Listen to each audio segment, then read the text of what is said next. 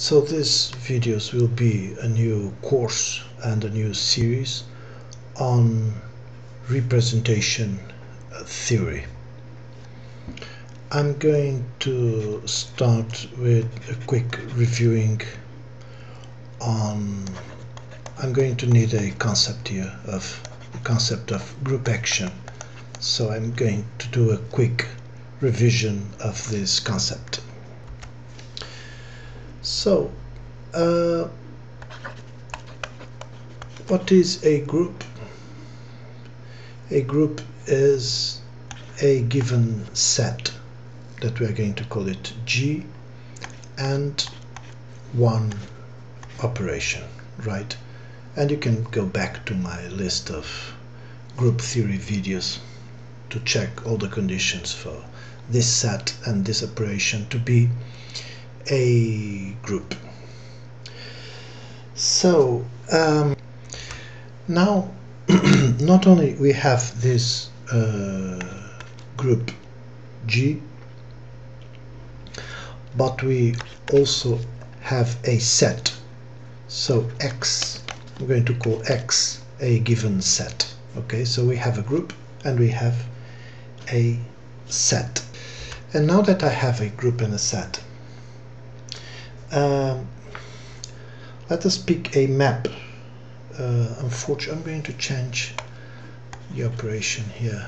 I'm going to call it plus. Okay, so now I have a map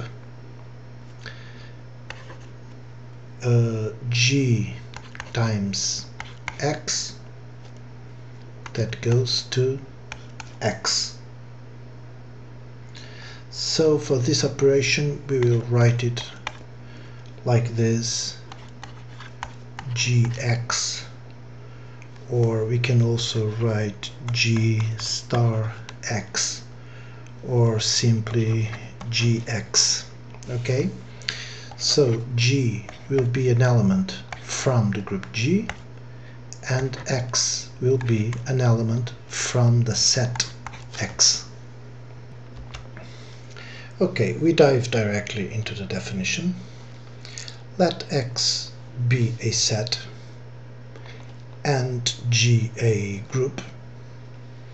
An action of G on X is a map, let's call it star, from the group G times, this is the binary operation, X into X, such that one identity times X equals X, where X is an element in the set. Don't forget that X is a set. And two, there is some kind of associativity here. G1, G2 associated times X equals G1 times G2X. So this X will be in the set and G1 and G2 will be in the group. Okay, so if these two things happen under these conditions, X is a G set. So this is what we call an action of a group on a set. So, or we say G, the group G acts on the set X. So we have a group action. Okay, quick example. We pick X, any set. So X is a set, and we pick H, a subgroup. H is a subgroup of the symmetric group, where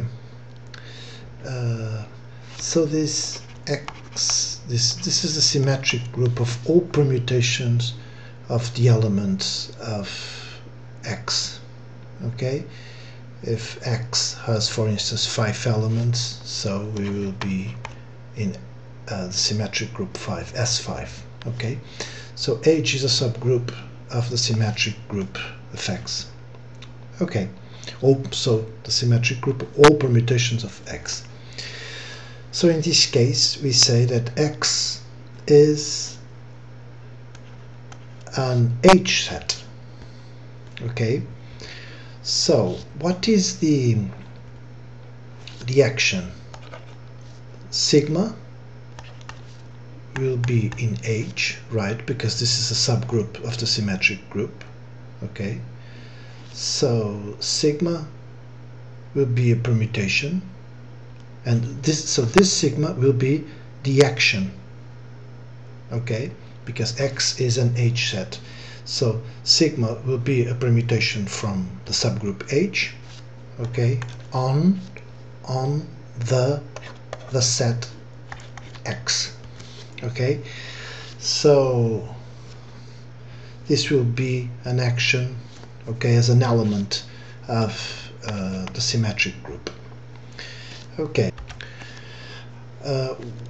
the action will be, so we have an element X, X, X in the set, and the action will be sigma, the permutation, okay, and that will be sigma X, okay, for all X in the set. Okay, so this is very easy to check that those two conditions are